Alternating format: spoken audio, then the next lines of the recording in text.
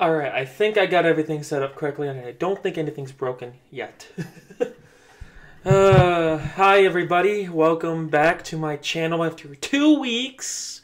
I had to take off because it was just horrible these last few weeks, but I'm back now. Excuse me, and I have Midnight Lady here next to me. Hello. Here she is. And yeah, let's turn on the desktop audio and go to the live screen. There we are. Now you mate. Oh, and Daisy too. Excuse you. Bless you, my child. There we are.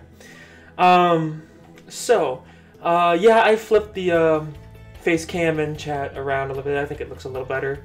And the chat fades, so it won't block the screen too much. Anyway, so let's start this. And before we start Spyro 2,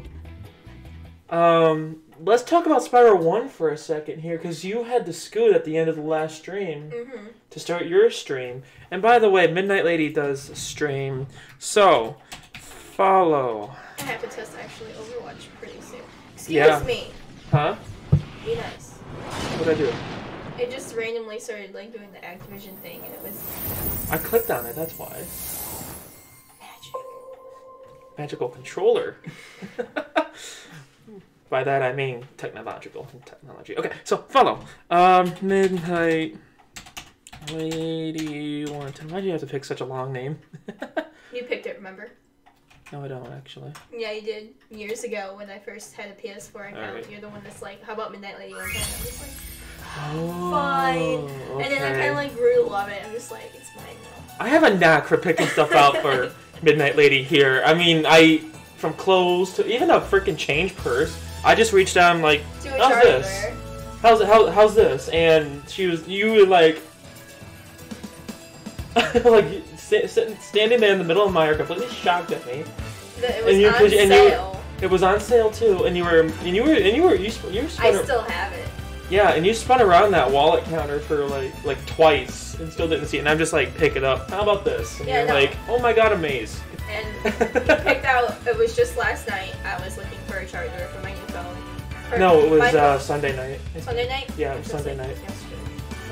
Yesterday. Yesterday, had to take our grandmother to the hospital. Yeah. She's doing well. She had a heart procedure, and she's doing really good.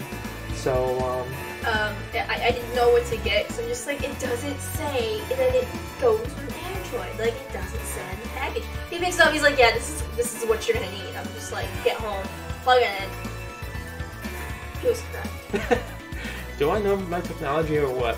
Yeah, I mean, I guess you get a knack for just guessing. Picking things out. I don't know. I just do. I don't even try it either. I just like, here. I love it. Shame I can't do that in Hot Topic for you though. Yeah, you do. Do I? I don't know. I don't frequent Hot Topic anyway, so on the off chance I am there, I'm just know what you're looking for. I'm just like. Anyway, so before we actually start Spyro 2 today, like I said, because you had to scoot and start your stream, right at the end of mine, yeah, only on cable, gotta do a PS4 remote play, hooray. Hey, that rhyme. What was I saying? Oh yeah, you didn't get to see the end, and we didn't really get to discuss what we liked about Spyro 1 here. So, yeah, let me turn the music down a little bit. There we are. And let's discuss Spyro 1. So, what did you think of the Spyro 1 remake? I liked it, actually. Well, give me more than I liked it. Well, let me finish. Okay, fine. Sir. I mean, there were some designs that I didn't really like. Like? Dr. Shemp, his Oh, design, really? I liked the older version a lot better. Okay. Nasty's design, I did not like. I kind of liked it. He looked more ogre-ish. Yeah, yeah. You know, like a Nork. I think Norks are supposed to be like a type of ogre or something. So I thought that fit well. I mean, there's just some designs that I was like, oh my gosh, I love it. Like the dragons and Dreamweavers. Yeah, the dragon designs in each world, they're not all cookie cutter with different shapes. They're like they're actually different characters. You know, there's no palette swap. Okay, there is sometimes, but still, they were all really different and individualistic. I think is the word I'm trying to go for here. The skies were absolutely beautiful. The skyboxes, yeah, that was the sky. Look at the sky, and then you were like in awe. Yeah, I remember mentioning the sky. Oh, look at the sky. You're like, oh my gosh. Even the aurora in most of the worlds, it was really nice.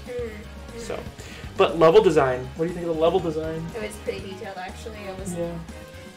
I wasn't like expecting the fake goofy faces and the walls like you see on the screen there. Yeah, like that. That's a reference to Crash, obviously. Yeah, it looks just like what's his name, Aku, just with the silly face on the top of that temple there. You got knocked silly and you got placed in Beast Makers. Well, I guess he grown too, because that's like triple the size of the real Aku. But I have to say I did love the designs. Just about all of them, really. I mean, Artisans was nice, lush, and hilly, along with its other worlds, you know? Yeah. And I loved how it wasn't, like, land didn't just cut off into some ravine or some water.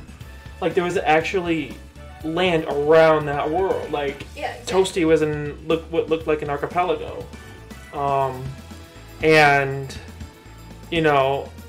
Jacques, it looked like you were in some layer in hell. Yeah, it looked like you were in this big jagged crater, you know, not in just they're not all just floating islands, Bart sans Dreamweavers,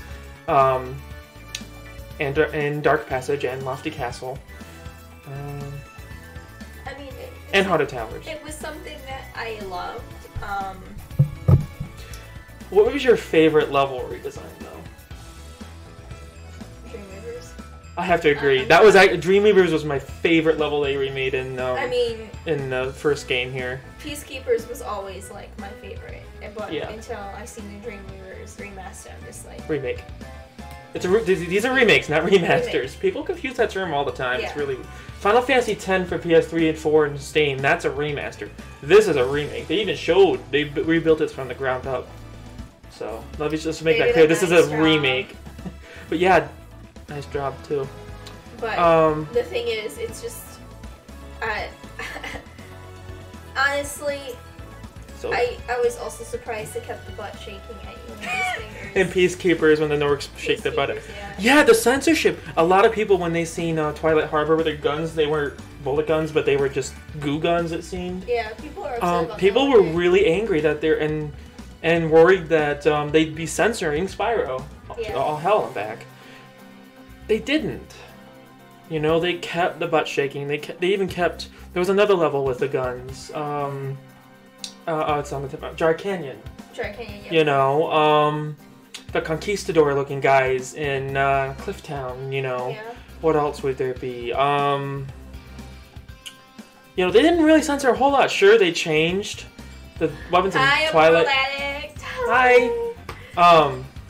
Sure, they changed the guns around and... that was just one little minor design, though. Was a nice touch in replacing the bullets. I'm gonna go against the masses here because it looked like they were actually taking the ground lava of that level. Yeah, and the water, and you can actually see it's actually a weapon. Yeah, it almost looks like as you go through the level, there they pump the water up, and then have it go through a bunch of these buildings and turn it into goo. It seems. Yeah. You know, and then just the overall detail, like you said, they went above and beyond with all the detail and stuff. I mean, I love it how it's not just flat textures everywhere, but there's actually, I mean, there's different colors. Like or like the mist and Misty Bog, it wasn't like you actually see in the background little huts coming out and little fish. Yeah, and as we can see here in this preview image, Beastmakers here, how you can actually see the entire level. It's not just all in a thick fog.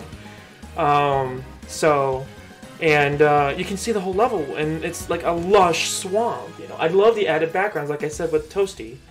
So, yeah, they did a really good job. What would you rate the music? You didn't really hear a lot of the music, unfortunately. I heard some of it, and I liked it. You were replaying last night. Yeah, Spyro and Magic Crafters, and you switched it to the original and back to the remaster. It sounded so amazing. Close. So close, yeah. And it's obviously updated and has more sounds to it, but it still kept it true to the original. You know, they didn't change it to up like again. I go back to the Final Fantasy X remaster where they really changed up some music. They didn't do that here. They just updated it, added a few more background sounds and stuff. Oh yeah. So, let's see. I can't say voices, but I'll say the voice acting was really good. Oh yeah, the dragons and Dream Rivers were the best. With the moons, I'm sorry. Yeah, the designs were awesome. Open world act. Don't have much time. In 30 minutes, I'm going to have to go around to get ready for my flight home. Ooh, which you're really... Ooh, happy flying. Safe travels. Is this out for PC? No. There's rumors that they want to eventually put it to PC. I think Crash Bandicoot's on PC. I don't remember. Insane Trilogy. I think it might be on PC. So, I'm sure this will be on PC eventually, but not right now. As far as I know. I'm going to probably have my first flight this Friday to Pennsylvania, so... Yeah, speaking of flights, yeah, next week when I play this, I'm going to be playing Spyro nonstop until I 100% all 3 games. Maybe even after that I'll do some trophy hunting or something, I don't know. But, yeah, next week I will be soloing this. You don't have to, we can screen share. That's too much on the internet, though. We're not moved yet. Speaking of moving, Here's the thing, I'm going to be on someone else's internet, not this internet, so it might work out a lot better. But don't forget, this internet still sucks. Yeah, but so I can barely stream now as it is. I mean, I'm lucky I can stream now. You've only played Spyro 1? Well, you know what, Open World Addict, this is good for you, because today we're starting Spyro's 2 Ripto's Rage. Yeah. I just wanted to stop for a second and just discuss Spyro 1 for a little bit, because we didn't get the chance to when I ended my last stream 2 weeks ago. Yeah, Spyro 1's my favorite out of all the trilogy. The entire trilogy? Yeah. Yeah. Spyro 3 is my favorite, but we'll get to that soon enough. Ooh, Spyro 3 is my favorite villain, that's all I'm gonna say. Oh, yeah, okay. I think I know who you're talking about. So, and only part of Spyro... Ooh, okay. I'm just gonna say you're gonna be amazed. It's a really nice game. I haven't played it myself per se, but I've watched gameplay of it, and... Well, you sat here and watched me play it, you know, and reacting with me. You know, I'm sorry you can't hear it except on stream, but... It's an amazing experience. And it's just like... I never thought it would happen. It's just like our childhood is. Yeah. And you actually have my stream on your phone, so you can actually hear the sounds, although delayed. So we can actually be quiet and listen to the cutscenes now. Because Spyro 2 has a lot more cutscenes. Oh, yeah. Oh, yeah. So, yeah. Let's get to Alright, now I just want to make sure we've discussed as much as we can about Spyro 1. I think it's time to start Spyro 2, man. I just feel like we're missing something about Spyro 1 that we're in our discussion. I mean, Sparks is... The animations. How about the animations? And the enemy redesigns and stuff like that. Yeah, the animations were really good. It's not blocky, it's not laggy. It's very smooth. And all the graphics and stuff. The loading times, I will have to say, are a little longer than the original, but... Yeah, but it's... I've had worse things that happen in my life, so I honestly don't care. As long as the levels are beautiful and the game's well done. Gameplay. Gameplay is what we're missing. Yeah. What do you think of the gameplay? I mean, it obviously stays true to the original. They didn't change the gameplay at all, which I like. You know what I have to get up? Fail counter. Oh, I yeah. I said that. Yeah, Midnight Lady, since Beastmaker's on, decided to do a fail counter. So, which is actually rather entertaining. I feel there's going to be a lot more fails in Spyro 2, because all the more stuff that goes on. But gameplay, like I said, the flight levels are actually a little more challenging. I think they gave you a little less time. All the flights I've had trouble with. All the flights I've had trouble, and... You even had trouble with treetops and... Oh, I'm just talking flights, strictly, right now, because, Night Flight and Crystal Flight are my favorites, and they used to be so easy for me, you know, and, you know what I'm saying? No, I get it. I used to watch you, like, one shot every yeah. Like, without a problem, so... Yeah, and Treetops, I don't know, I mean, Treetops is just as hard as it was, so... I also like how they did not oversimplify the game, or dumb it down in any way. They kept the gameplay challenges the same, the difficulty. So, yeah. So with that, let's do a rating. How about do a 0 out of 10?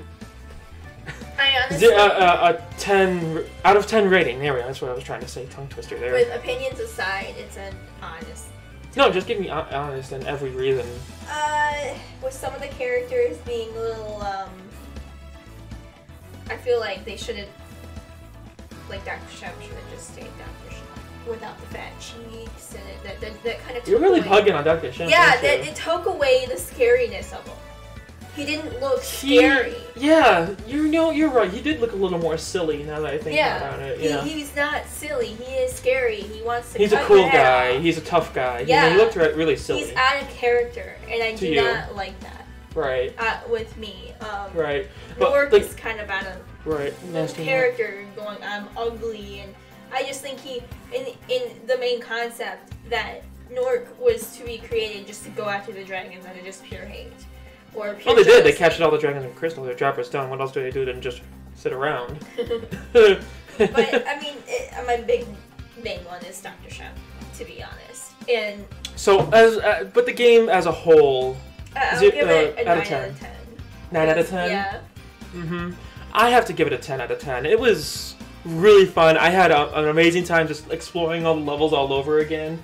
And it's exactly what I envisioned this would be, you know? It's exactly what I wanted.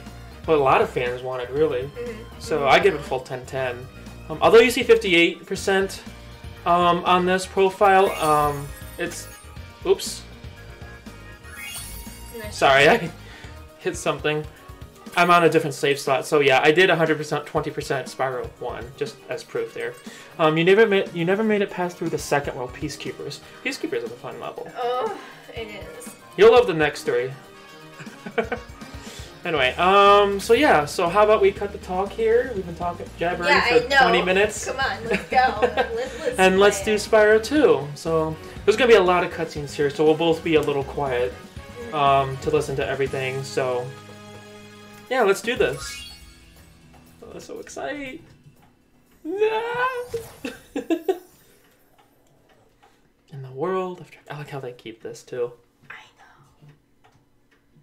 You guys are gonna hear it way before I do. So. Mm-hmm. Yeah, Minute Maid's got the stream delay, so...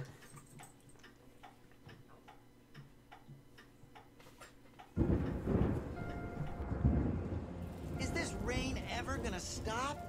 I've forgotten what the sun looks like. We should go on vacation. Somewhere warm. Somewhere sunny.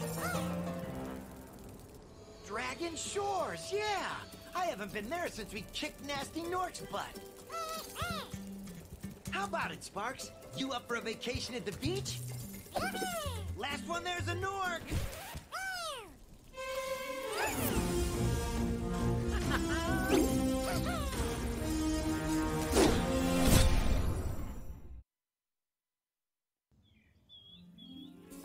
Is it working, Professor? Almost. Just a few more adjustments to these orbs and... Maybe this isn't such a good idea. Bringing a dragon here could just make Ripto more angry. Calm down, Hunter, and stop fidgeting. But you saw the professor's book. They have claws like this, and teeth like this, and they can spit fire like this. They sound much more dangerous than Ripto. That's exactly the point. A dragon is our only chance of stopping Ripto, and you know it. It's working! It's working!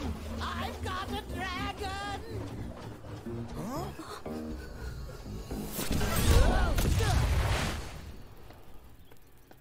Whoa! Rough landing. Hi, which way's the beach? Huh? Hey, stop staring. Haven't you guys ever seen a dragon before? You're a dragon? You got a problem with that, pussycat? Well, well. Someone forgot to invite me to the party. Oh, wow. Were you trying to keep something from me? I'm so much in pussy. I'm not saying much. A dragon? You brought a dragon to Avalar? I hate dragons. Yeah!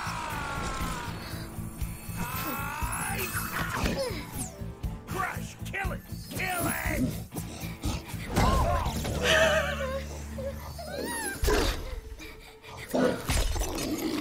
Go, you imbecile! You ate my scepter!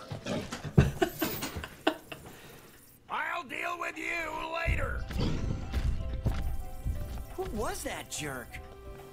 That was Ripto, and we have to get rid of him. He's causing all sorts of trouble around here, but I haven't got time to explain. Here, take this magic guide to Avalar. It'll help you begin to understand our worlds. Right now, I have to follow Ripto and see what he's up to. I'll meet you in Summer Forest, okay? Hey, wait a minute! How do we get ourselves into these messes, pal?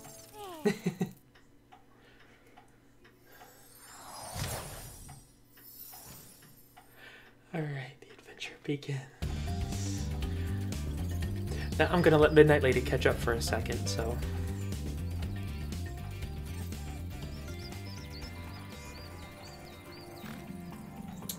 So how's everyone doing today?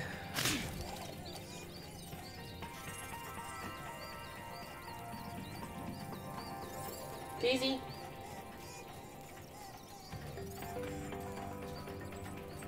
Daisy? Can't show Daisy, I guess.